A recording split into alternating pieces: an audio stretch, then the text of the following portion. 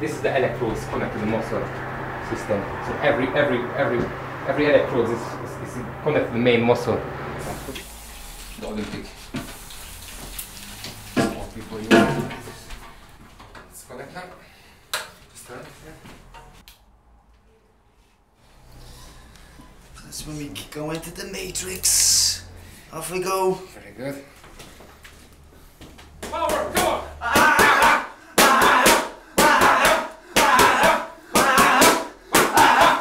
That's it! Very good. Shouldn't have opened my mouth. One more time there. And go. Come on. Yeah. Switch over your leg. The same thing 3 times. And go.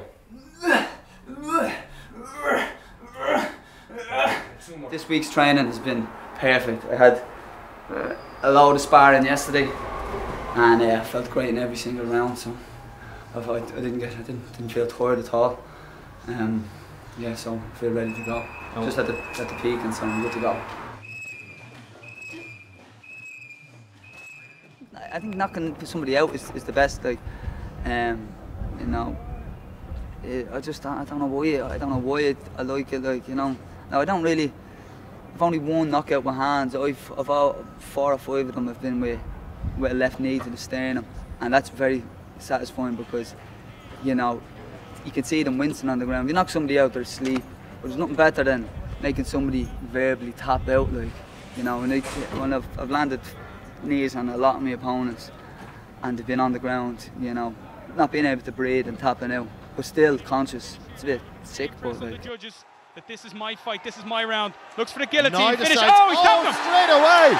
2 seconds from the end of the round. It's over. Oh my goodness, Davis taps. Don't give up. Come on. And go.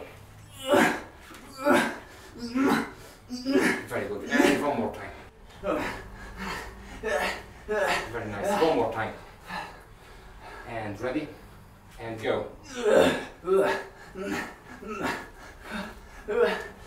Very nice. Next one is a butterfly. Some guy,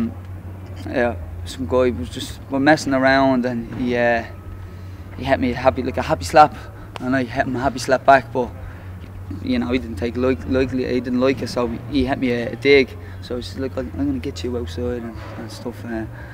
So I went outside, and he started throwing digs, and I took him down and caught him in an arm bar, and, you know, felt his arm popping and all.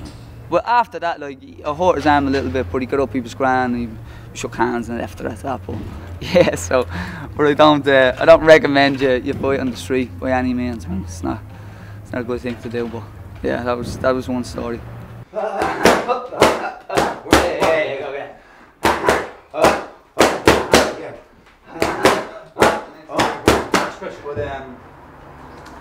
What I feel after the session is I feel really fast, like, you know. I feel my muscles are just firing a bit quicker or something like that. It's like when I done it last time as well. I start hitting pads normally after I'd done the workout with Geza, and I felt everything was just moving way quicker than normally, like, you know. I think it's going to be, you know, I think it'll be a long fight. I don't know whether I'll finish him early, but I'll try and finish him early. But I think, you know, it'll probably be into the 3rd round, and hopefully in that 3rd round I'll be still going for him. So hopefully he'll start to dwindle at that stage, and I'll up the pace and hopefully catch something, either a submission or finish him with the strikes.